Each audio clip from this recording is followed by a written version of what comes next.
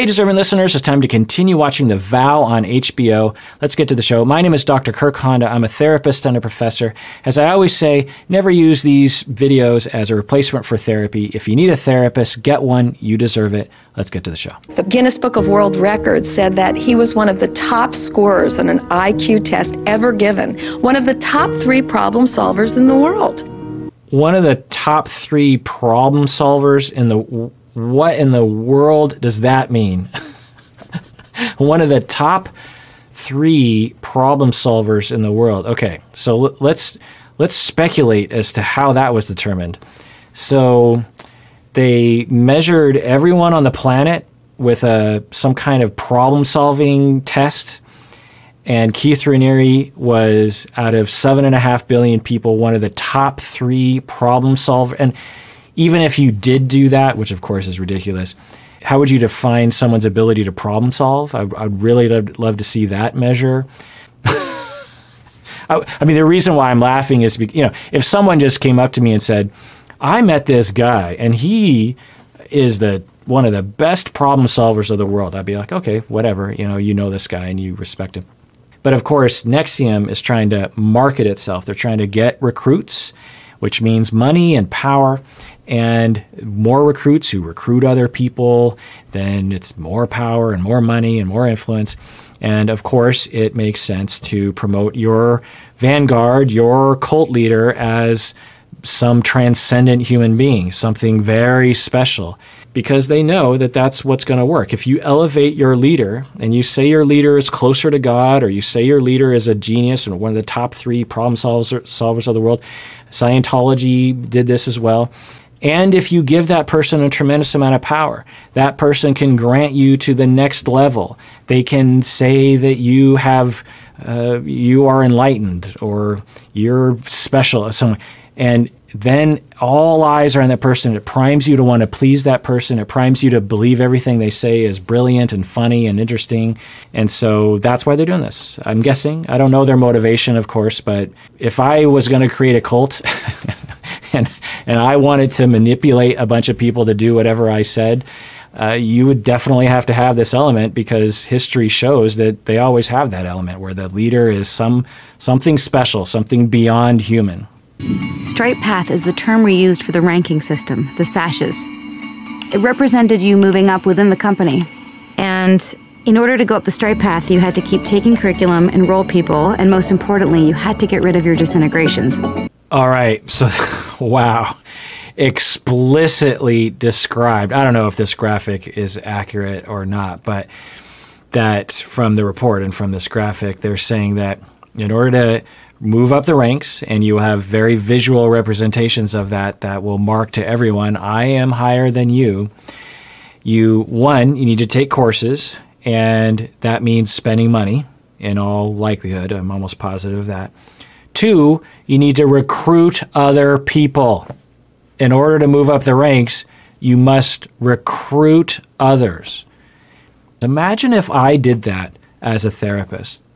It would be disgusting for me to ask a client, in order for you to get better, in order for you to meet your goals, in order for me to move to the next level to help you, you need to recruit 5 clients for me.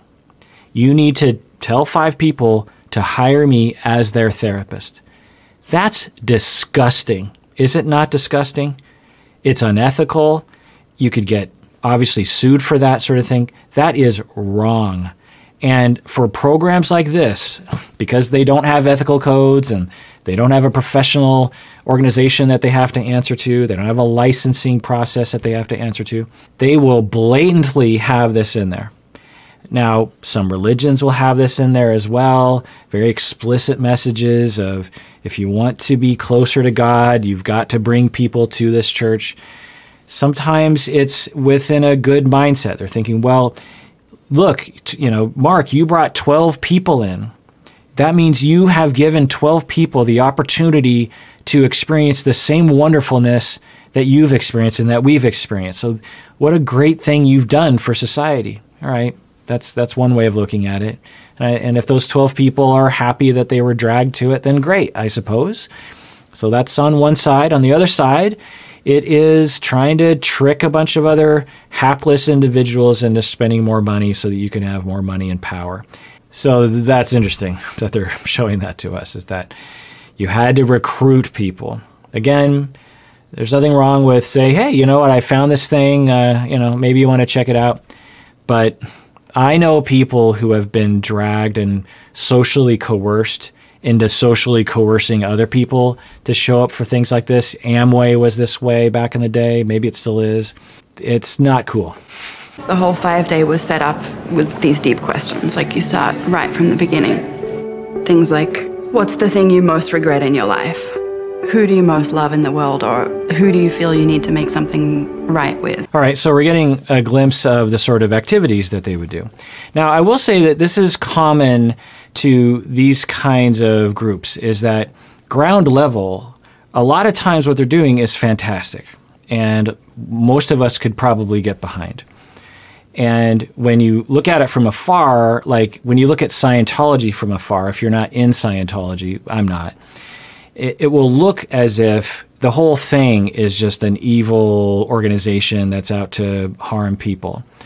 But when you actually ask people, particularly at the ground level, at the sort of introductory level, the lowest level, the people who are just taking the classes, they'll often talk about how helpful it was for them. I know people who took low-level Scientology courses and thought it was fine. It was helpful. It was sort of like therapy in a sense. Landmark, this sort of thing, Nexium, that sort of thing. It's these kinds of things. It's like, explore your life. What kind of goals do you have in your life? What was the most negative relationship in your life? Why was it negative? How did it get there? What damage did it do to you? What do you need to overcome? And then you write down, you think about it, and you talk about it with other people. This can be wonderful exercises, and usually it goes in good directions. It gives people a chance to reflect, to get support, to show emotions, to reevaluate things, to make new goals, this kind of thing. It can be very, very helpful for people. And at the same time, you can have a charismatic, psychopathic leader that wants to harm other people. You can have both of those things. You can have evilness that is happening on a small level and a lot of helpful things. If you watch the Bikram yoga documentaries, it's a similar thing. A lot of people loved the Bikram yoga. They loved it. At the ground level, they just got so much out of it. And yet at the top, you had someone who was, and I guess still is, mildly to severely abusing people, physically and sexually and emotionally. Nexium can have both of those things. We can look at this and see, wow, that looks like I want to do that exercise, me personally. I guess what I'm saying is we shouldn't look at these organizations or these exercises and these individuals and these activities as necessarily evil. They say it in a really nice way, and they like teasing you in a way that feels like tough love. So you're doing a whole bunch of things and pretending you have no choice. You're emotionally dishonest. To you, not to me. All right, so we just heard another little element there, that it often will involve helpful confrontation. I think she used the word bullying, I'm not sure. And that's present in Landmark, from what I understand. It's present in other kinds of things, and it can be very helpful. Sometimes you need that. It can be used for good. It can be used for neutral. It could also be used for evil. If you're going to try to beat people down and brainwash them, one of the things that you need to do is you need to get them off kilter. You need to make them second guess themselves. You need to make everyone think that you're the master of wisdom and thought and intelligence, and everyone else is stupid, and they need to listen to you, or else you're going to punish them emotionally. It's a common cult technique to brainwash people, to get control, not only of behavior, but over the mind. If you can control people's mind, you can control everything. And to break people down in boot camp, for example, at least in the movies, they depict this, where you have a drill sergeant who, gets into your head, makes you feel like you are a worm underneath their boot. And when they get you to that state, then they can reprogram you. The ethical mission that I did resonate with was this mission of helping people integrate emotional reactions. Right. Again, I'm hearing a lot of language of Gestalt therapy. They use terminology like integration. Other kinds of therapies do as well. Psychodynamic therapy, interpersonal therapy will sometimes use terms of integration. So it either is a coincidence that they developed this scientific technology that is exactly like Gestalt and schema and psychodynamic therapy, or they knew about it and they just rebranded it as if they had invented it. And we start talking about, okay, let's turn this into a film. Keith Raniere thought it would be a good idea for us to study other people with Tourette's to see if we could have an effect in a consistent way. The participants came to Albany. We filmed them working with Nancy Salzman and the team. When I met Isabella, she had Tourette's. All right, so Tourette's and tic disorders are pretty complex. There's a lot of science that I could go into about it. It's not a specialty of mine, but I know enough about it to say this, is that it's very difficult to change for some people. For a lot of people, it's just a matter of managing it, meaning that you just tell everyone around you, by the way, I'm going to be doing this odd movement with my face or my neck, or I'm going to be doing this thing, or I might suddenly shout words that are inappropriate, or I might blink my eyes really hard. There's various different tics that people will have. I might have a certain routine, sort of a compulsive routine that I do, that I need to do in order to calm myself down. And there's a lot of reasons why people will develop this. It can be trauma-related, obviously. It can be neurological. It can be medication-based. It can be brain damage. There's a lot of different reasons that seem to be causal or factors that genetics, obviously, that can result in this sort of thing. Now, I'm guessing that they're going to show us a scene in which Keith Raniere and the other woman are going to cure someone's Tourette's with their scientific technology. Is that possible? Sure. There's a lot of cases where people will try various different therapies and none of them will work, and then one will work. For some people, medications work. For some people, from my memory of the research, deep brain stimulation might work. For other people, placebo might work. For other people, relationships might work. For other people, trauma recovery might work. For other people, emotional regulation, diet, sleep, working on control, trying to break habits and allow yourself to have some of the distress of not doing it, because you have this mounting stress. Is like, I have this itch. I want to do that thing with my neck, and it's mounting anxiety as I'm trying to do it. And to get used to that over time, to repeat that through habit, can sometimes also reduce it for some people. For sure, there's a lot of different things. And so, is it possible that for whatever reason their technique helped someone with Tourette's? For sure, absolutely. I would have a hard time believing that if 100 people came to them with Tourette's, that they would be able to reduce all of those 100 people's symptoms. That would be very, very unlikely given the science. We don't use any drugs. The only thing that we use is a talk approach.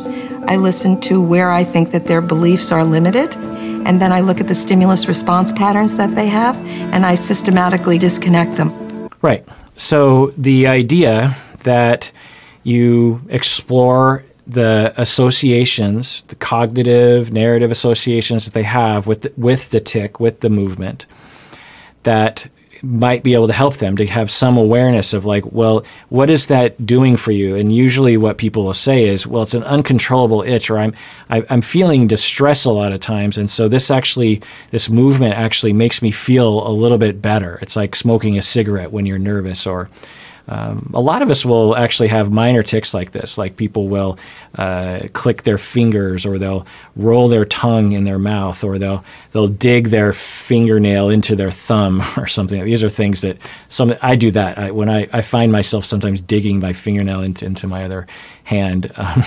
And so, a lot of us do this. It's kind of a normal human activity. It's only a disorder when it becomes much more of a problem and much more difficult to control, much more of a needed habit that interferes with life in some way.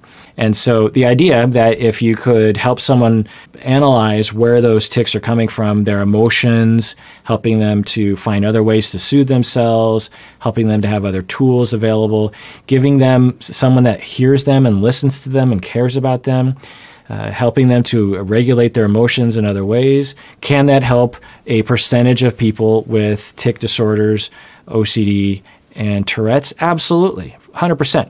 Is that going to cure everyone? No, If someone had out there a sure proof, or even like a 90% rate of success of a treatment for Tourette's, that person would be a billionaire, because there are so many people out there suffering. Now, in my field, you need to do research, you need to do trials, you need to publish those data. You need people to do outside evaluations of your treatment and your outcomes. You need to track people 6 months, 18 months into the future to make sure that their symptoms don't return. You need to compare that to a control group. You need to have randomized controlled trials to see if your treatment protocol is actually helping people greater than chance, or greater than just supportive therapy, as we call it. These people, I'm guessing, are not doing those kinds of research projects. At the very least, it's not from an outside, unbiased institution. I'm just taking a guess on that. I found that I was able to change something that most people believe is unchangeable. And now I live a life without Tourette's. The difference is staggering. It's miraculous. You go like, how the fuck is this possible? It's not miraculous. It's not astounding. It's not surprising. Lots of people, through various different therapies, as I was talking about earlier, have seen symptom reduction from those conditions, if not full remission, at least temporarily, from those symptoms. It's not a miracle. And this is the problem with these kinds of groups, is that they sell their product as if it's unique. They rebrand and they sell it as if it's unique.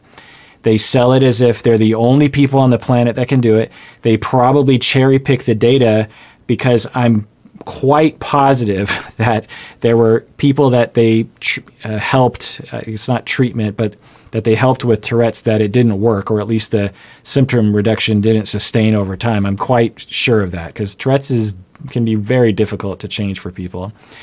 And they probably didn't include that. They didn't hold that person up at the front of the classroom, right? Because that doesn't sell tickets to seats. That was such a hopeful possibility of what we could do. Because if we can cure Tourette's, I thought it would give ESP and Nexium validity, especially in the scientific world. Absolutely. If you could somehow demonstrate that you had developed a treatment protocol that even helped to reduce the symptoms of 10, 20% of people with Tourette's that came to you for the treatment protocol, then yeah, you would be respected by the scientific community for sure. I mean, she had her own show, and she had a little following of young women who looked up to her. Hi. Hey. You know me. You know me. I'm Allison. I've been an actress since I was... My past dog, Chloe, was named after her character on Smallville. So we got Battlestar Galactica, Smallville, Star Wars. Definitely speaking my language with the people they are recruiting. They're gonna crumble. All right, well, that does it for that episode of Psychology in Seattle, in which I watch The Vow on HBO and react to it. Let me know what you think about what I've been saying in the comments. I'm curious. I'm always curious about what you have to say. Do you agree? Do you disagree? What are your stories?